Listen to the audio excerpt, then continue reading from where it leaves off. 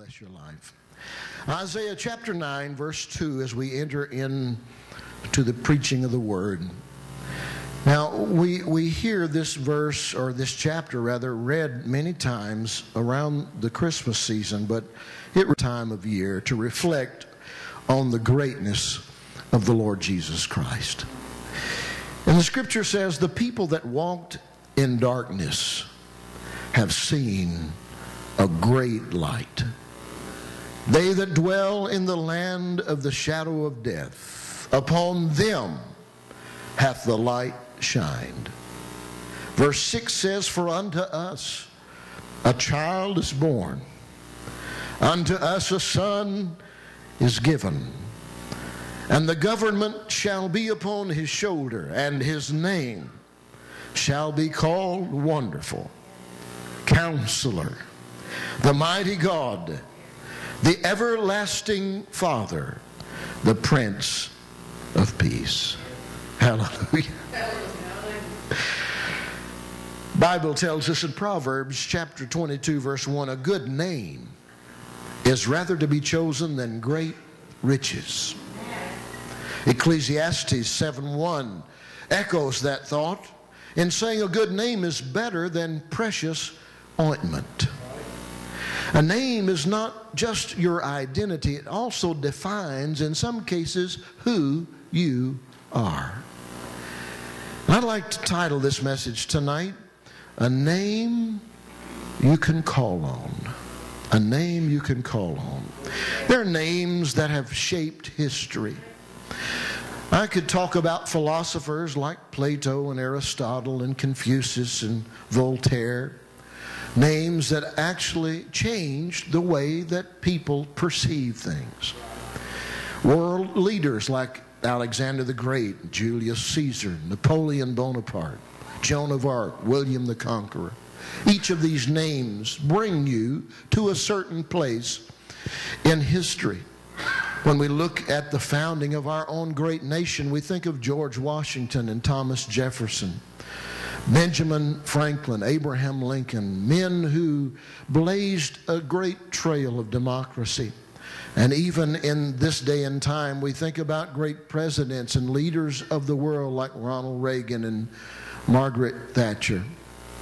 If you would turn the page with me to the religious world, you would think of names like Martin Luther, who was the father of Protestantism, John Wesley and Matthew Henry and Jonathan Edwards, the great evangelist, Charles Finney and John Lake, and then the more contemporaries to us who would be in the Pentecostal realm. We reflect on Smith Wigglesworth and Donald G. and Charles S. Price. When I hear these names, I just get a mental image of people who walk with God. Names that invoke a specific opinion or an idea when their names are mentioned. If I were to talk about Rockefeller, you would think about money. Names like Rothschild or Vanderbilt, you'd think about high finance. If I were to call the name Henry Ford or Thomas Edison or Alexander Graham Bell, you would think about folks who were talented in manufacturing and developing new ideas. So names are very important. When I think about my own family that God has blessed me to be born into, I can tell you that I am godly proud of the name Mnick. My grandfather helps add to my pride in the fact that he was a godly man. Even though he only had a third-grade education, the Lord chose to use him. He was born again and baptized in the Holy Ghost in 1925. In fact, after his spirit baptism, he went around for 3 days speaking in tongues, could not speak in English. In fact, one afternoon, my grandmother sent him out behind the house where she had just planted a little garden, and she wanted him to go out and hoe the weeds. So he got out there hoeing the weeds and got to thinking about how good God was to him and how he took him out of a life of being a bootlegger and called him into the ministry and blessed him with the baptism of the Holy Ghost, and he got to shouting and stomped all my grandma's plants down.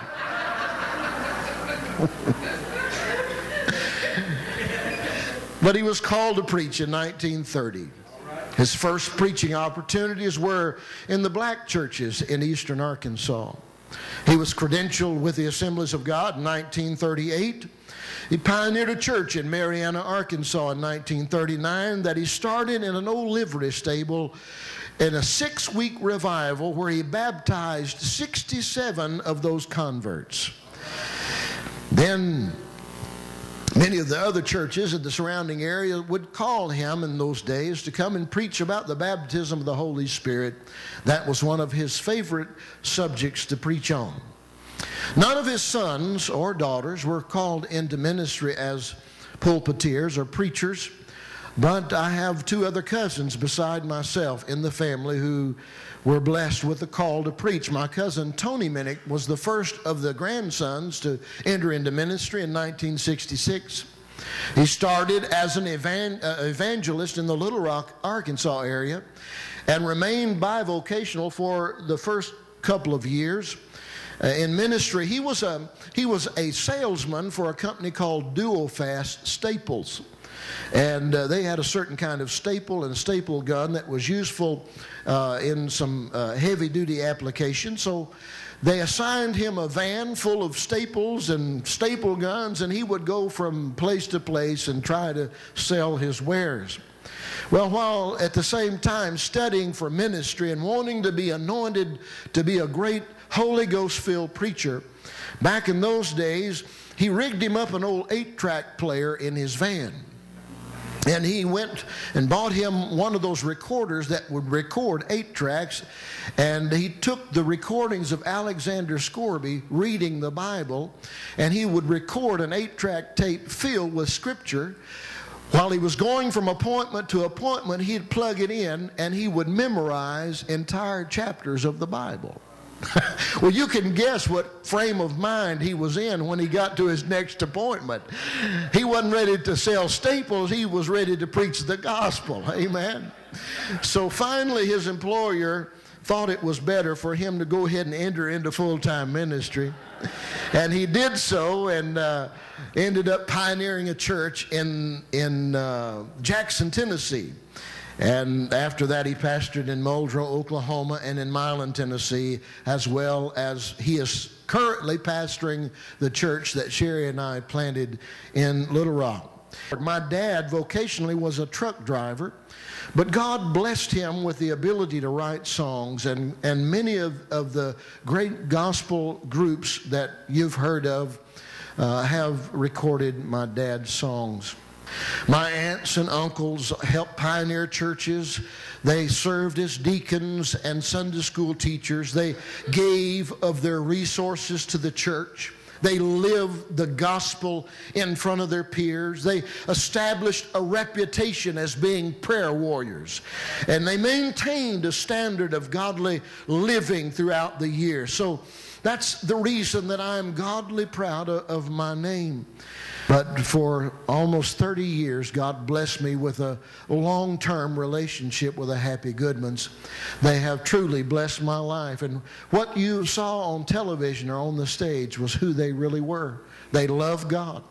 They loved to pray, and they loved to read the Word, and they loved to talk about God, and loved to preach and to sing. The last few years we've been associated with another name that has been a great blessing that I'm proud of, and that's the name Gaither. Bill Gaither has been responsible for a resurrection of gospel music, and now gospel music is being sung around the world, and there's not too many places in the world that hadn't heard of the Gaither Homecoming. Or another name that I've been associated with throughout my entire ministry has been the Assemblies of God, and a very close cousin to the Church of God. But I want to tell you tonight, even though that I'm proud of the names that I've been associated with, the fact is the name Mnick didn't save me. And the name Happy Goodman didn't save me. And the name Gaither didn't save me. And the name Assemblies of God didn't save me. There's only one name high enough for that. There's only one name given among men whereby we must be saved. That name, my friend, is not Buddha, and it's not Muhammad, and it's not Krishna, and it's not Rama, and it's not Zoroaster, but it's the name that Isaiah is talking about when we read the scripture earlier. In fact, the angel Gabriel told Mary in Luke chapter 1 verse 30, "Fear not, Mary, for thou hast found favor with God. And behold, thou shalt conceive in thy womb and bring forth a son, and shall call his name Jesus. And he shall be great, and shall be called the Son of the Highest. And the Lord God shall give unto him the throne of his father David. And he shall reign over the house of Jacob forever, and of his kingdom there shall be no end." Hallelujah. Praise God. My friend Bill Gaither said it well in one of his songs when he wrote, "There's something about that name." Can you say amen? And the Heavenly Father knew that we needed a powerful name to call on in time of trouble. I look at Acts chapter 4 verse 12 where it says, "Neither is there salvation in any other, for there is none other name given among men whereby we must be saved." In fact, Philippians chapter 2 verse 9 tells us, "Wherefore God hath highly exalted him and given him a name which is above every name, that at the name of Jesus every knee shall bow, things in heaven and things of earth and things under the earth, and that every tongue shall confess that Jesus Christ is Lord, to the glory of God the Father." You see, the fact is, we as human beings need a name we can call on from time to time. If I might remind you of Isaiah 9:6, where it says, "For unto us a child is born, unto us a son is given, and the government shall be upon his shoulder, and his name shall be called Wonderful, Counselor, the Mighty God, the Everlasting Father, and the Prince of Peace." And I'm just going to use those names to talk to you just for a few moments tonight. When you call on him the very first time, you soon learn why the first thing Isaiah called him was Wonderful. Now, I know we use that word loosely very often. We talk about having a wonderful time, or this has been a wonderful day, or we've taken advantage of a wonderful situation, or that is a wonderful person. But Isaiah is saying that we'd be wise to reserve the use of this word for one who is truly deserving of its meaning.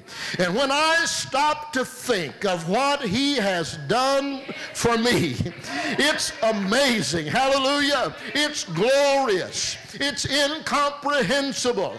It is truly wonderful what Jesus has done. I believe we all had the same testimony. The Bible said we were all dead in trespasses and sin. We were all on our way to a devil's hell, weren't fit to live and afraid to die. But we heard a voice, hallelujah, and that was the voice of Jesus saying, "Come unto me and rest. Lie down, thy weary one, lay down." Hallelujah. And we did so. We laid our head upon his breast, and we found in him a resting place, and he has made us glad. That's why there's joy in our singing. That's why there's joy in our shouting. That's why there's joy in our preaching. That's why there's joy in our conversation, because someone who is truly wonderful has turned us around. Us, we all who were headed for hell are now headed in a new direction.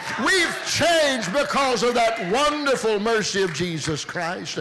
I can agree with a songwriter that says he's more wonderful than my mind can conceive. He's more wonderful than my heart can believe. He goes beyond my highest hopes and fondest dreams. He's everything that my soul longed for, everything he's promised and so much more. He He's more than amazing. He's more than marvelous. He's more than miraculous could ever be, because He's more wonderful. That's what Jesus means to me. Can you shout amen with me tonight? Isaiah testified, he said, "For behold, for peace I had great bitterness, but thou hast in love to my soul delivered it from the pit of corruption. For thou hast cast all my sin behind thy back.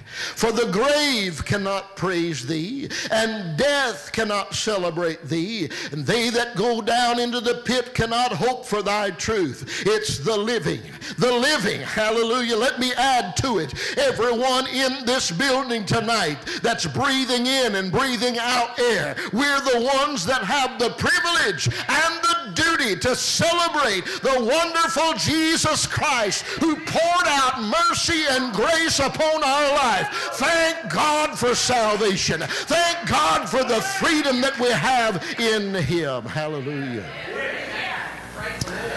Isaiah said he was the counselor.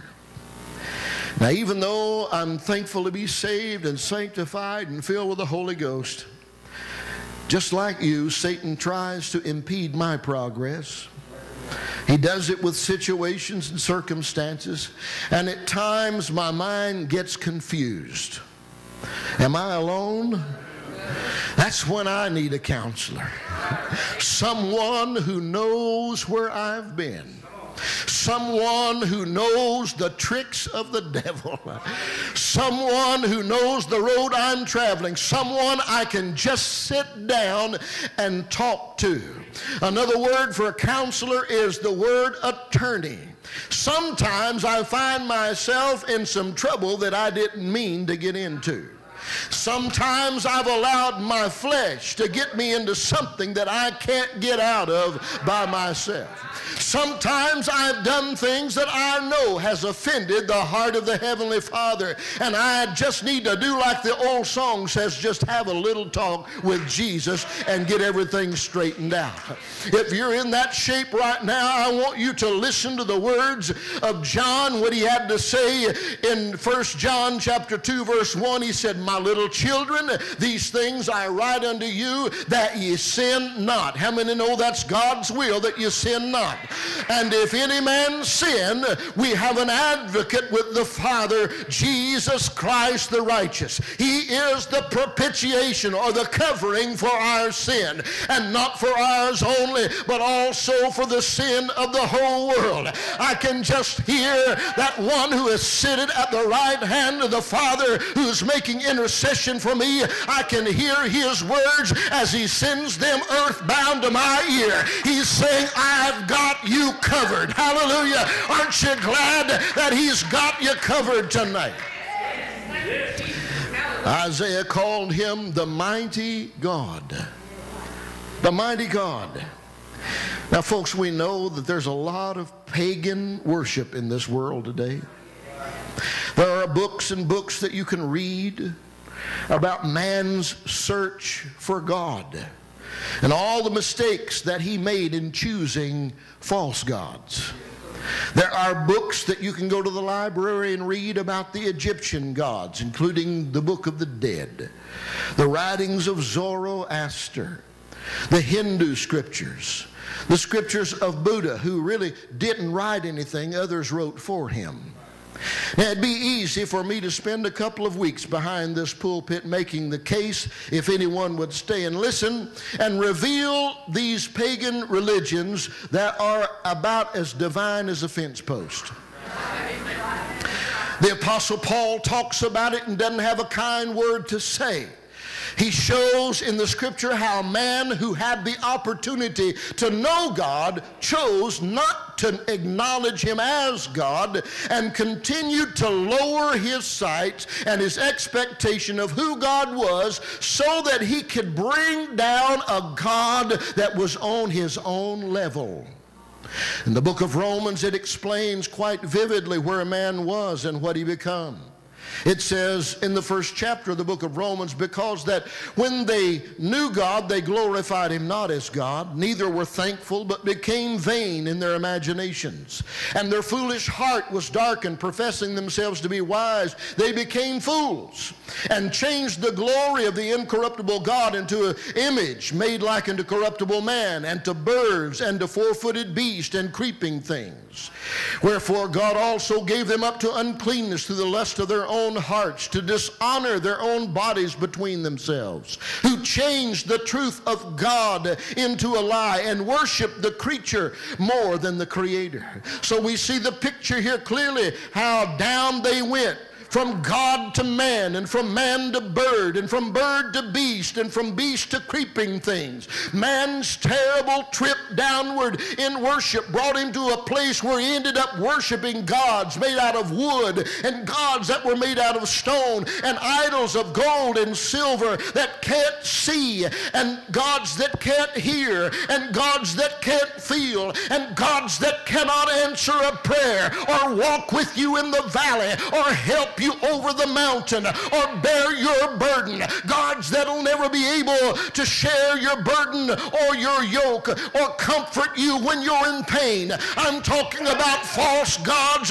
who cannot heal you when you're sick, or deliver you when you're in trouble, or clothe you when you're naked, or feed you when you're hungry. Gods that'll never find you in fiery furnaces, or deliver you from lions' dens. Gods that will never be able to fight your battles, or help you. Gods that cannot fill you when you're empty, or brush the tears from your eyes. God that can't pick you up when you've fallen, or carry you when you're too weak to go, or cannot lead you like a shepherd. A God that'll never feed you the bread of life, or write your name in the Lamb's book of life, or redeem you with his own blood, or pay redemption price, or will come again and take you to an eternal home.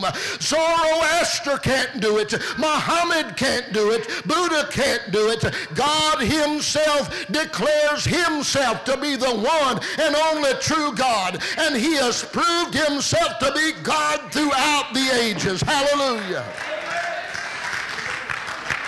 David said, the heavens of heavens declare the glory of God, and the firmament show his handiwork.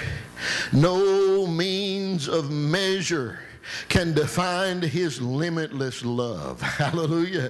No far-seeing telescope can bring into visibility the coastline of the shore of his supply. No barriers can hinder him from pouring out his blessing. You see, he is enduringly strong. He is entirely sincere. He is eternally steadfast. He is immortally graceful. He is imperially powerful. He is always been, and he always will be. He had no predecessor, and he'll have no successor. There's nobody like him, and there'll be nobody after him. You can't impeach him, and he's not going to resign. How many will join me in saying, for thine is the kingdom and the power and the glory forever? Amen. Glory to God. Isaiah said he was the everlasting Father. Oh, we live in an ever-changing world. If you don't believe that, just pay attention the next time you look in the mirror. It's difficult at best to have confidence in anything because you know it's bound to change. But there's one that you never have to worry about changing. And you can put your confidence in him. Hallelujah. What he was yesterday, he still is today. What he is today, he'll be tomorrow. Hebrews 13:8, Jesus Christ the same yesterday, today, and forever. Before the mountains were formed, he is. Before the sun ever saw its first morning, he is. Before there was a heaven to dwell in, before there was a cherubim or a seraphim, before there was a when or a where, a then or a there, there. He is from everlasting to everlasting. That's my God tonight. He is the one that will supply all of my need according to his riches and glory by Christ Jesus. In Deuteronomy, the scripture says, there is none like the God of Jeshurun, who rides the heavens to help you, and on the clouds in his majesty. The eternal God is your refuge, and underneath are the everlasting arms. And he will drive out your enemy before you, saying, destroy him. Oh, I'm reminded of the old hymn that we used to sing nearly every Sunday morning. What have I to dread, and what have I to fear? I'm leaning on the everlasting arm. I have blessed peace with my Lord so near. I'm leaning on the everlasting arm. I'm leaning safe and secure from all alarm. I'm leaning on the everlasting arm. If you're glad to be leaning upon him tonight, just wave at me and shout hallelujah. Isaiah had another wonderful name. He called him the Prince of Peace. Now, we're in a very precarious place in history. In God's timetable, the scripture informs us that there will be rumors of wars and wars, that we're in perilous times. From time to time, world leaders gather together in Geneva for what they call a peace conference. We're really due one now. Our Secretary of State's trying to broker a peace deal between the Russians and Ukraine. He's trying to broker at the same time a peace deal between the Palestinians and Israel. And at the same time, he's working on something with Iran and Iraq and the Sunnis and Shiites. And there are wars and rumors of wars as a sign of the soon appearing of our Lord and Savior Jesus Christ. And we know people have tried and their efforts have gone forth. Hillary tried the reset button with Russia, but it didn't work. And Obama tried to hit the reset button with Syria and Egypt, but it failed. Different world leaders have attempted with best intentions to broker a peace deal, but to no avail, because we are living in those perilous times that Paul was telling Timothy about. My friend, I'm here to tell you tonight, there'll be no lasting peace on your job. There'll be no lasting peace in your home or in the church or in your neighborhood. There'll be no lasting peace in Alabama or Tennessee or in the U.S. or among the races or among the nations or even in religious circles. There'll be no peace until the Prince of Peace takes his place at the head of the table. And when he shows up, hallelujah, I said when he shows up, the peace speaker that told the wind and the waves to shut up and be quiet. I'm talking about the one who told the disciples, who actually came to them walking on the water. The one who told two upset sisters who had a dead brother in the tomb that Lazarus would live again. I'm talking about the one who can change chaos into order with one single word, that will take the threat of a fiery furnace and with his presence turn it into a big fellowship meeting. Hallelujah. One that will speak peace in the midst of the storm of every life in this building tonight. He said, my peace I give to you, my peace I leave with you. Hallelujah. There might be trouble all around, but you have peace if you have Jesus. Hallelujah. Oh, someone want to give him some praise tonight. Aren't you glad the peace speaker is here?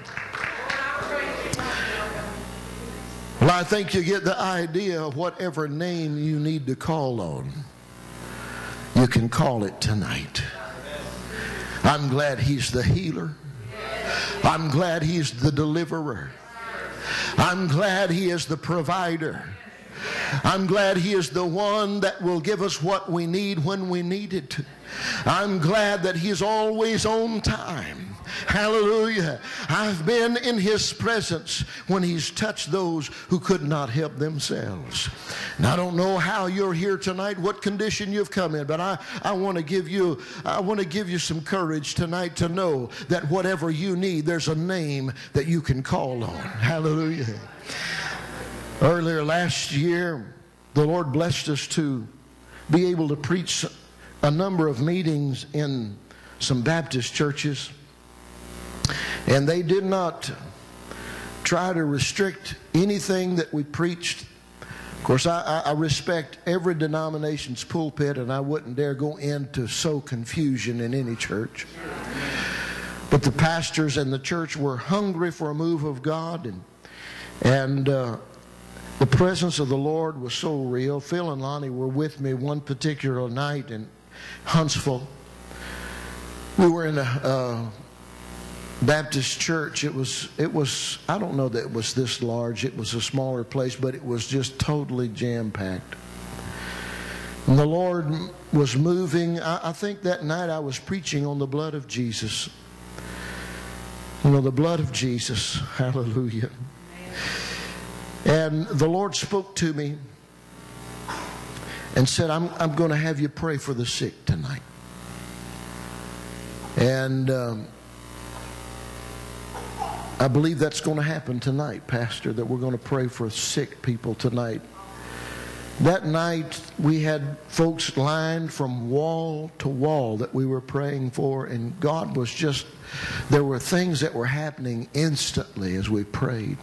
Now I know that God can heal any way that He wants to. You know, the Scripture says they shall lay hands on the sick and they shall recover. Sometimes recovery is not instantaneously. Sometimes recovery takes a period of time. But when you're sick, you'll take it any way you can get it. Amen. But God was just doing things instantly. And little, to my knowledge, there was a little boy in the back. I wish I'd have brought his picture with me. He was, at the time, I think he was 6 years old. He was not doing well in school because he had lost most of his hearing. I believe it was in his left ear. And the doctors had examined him, and he had a big hole in his eardrum. And that was the reason that he had lost his hearing. And because of that, it made him very timid and shy. And he wouldn't look anyone in the eye while he was talking to him. He'd always be looking down. And he was suffering in his schoolwork because he couldn't pay enough attention, couldn't hear. And like I said, it just made him shy. But somehow God moved on that little boy to have confidence that he could get something from God. And there was a particular man in the congregation that he was very close to, and he persuaded the man to bring him up to the front. In fact, he just carried him nearly on his shoulder and brought him and set him down. And the piano was on this side, just like this piano. And there was a little area right here, just like there is tonight. And the man sat down, and he had the little boy cradled in his arm. And they were weeping and crying. And I walked over, and I had a prayer cloth with me, and I anointed that cloth with oil. And I prayed and asked the Lord to touch him. And the little boy just wept and cried, and he took the prayer cloth. And I really didn't hear much about what God did for him until a few days later. He was scheduled the next day for the doctor to go in and put tubes in his good ear so that they could drain the infection out. And at the same time, they were just going to take a look at the other ear to see if there's anything they could do about this hole in his eardrum. Well, they sent me pictures. He's sitting on the side of the bed in his little hospital gown, holding on to that prayer cloth with a big smile on his face, about to go in to this procedure. And he was going in, according to his grandma, believing that he had his healing. That's what he was believing. That's why he had a big smile on his face. So he went in, and the doctor came out just a few moments later and came to the waiting room where the mother and the grandmother were sitting. And he had a big smile on his face. And he said, you know, those tubes went in so easy, and it's not going to be any problem to drain out this infection. But he said, what I can understand is when I looked at the other ear, there's no hole there anymore.